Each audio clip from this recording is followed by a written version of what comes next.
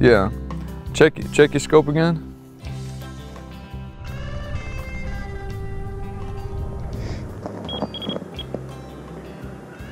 All right, so now what is it asking you to do? Reverse and shoot it again. Roger. Actually, before you level it up, you'll want to turn it.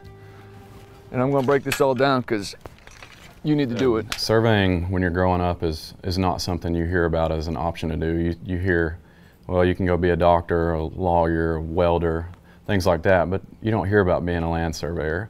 So I feel lucky that it was brought to my attention. Engineers build the world. The surveyors lay it out. What the land surveyor does is locate facts on the ground.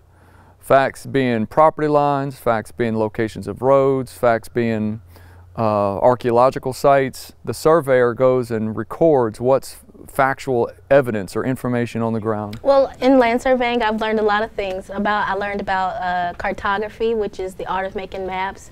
I've learned about GIS, which is Geographic Information Systems, and remote sensing, all these things, drones. Land surveying is mostly about history, about the history of the land that you're surveying. So again, we still got some battery time on this thing. Anybody else wants to fly it? Tap that top one. Are you sure you want to land? Yes. And, just in the couple years that I've been here, my knowledge has gone up a ton.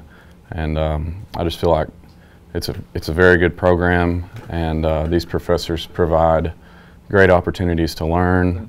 All I could say is there's not a better job in the world than a land surveyor. You know, mapping, identifying lands, understanding the legal principles that goes with it. Best job in the world.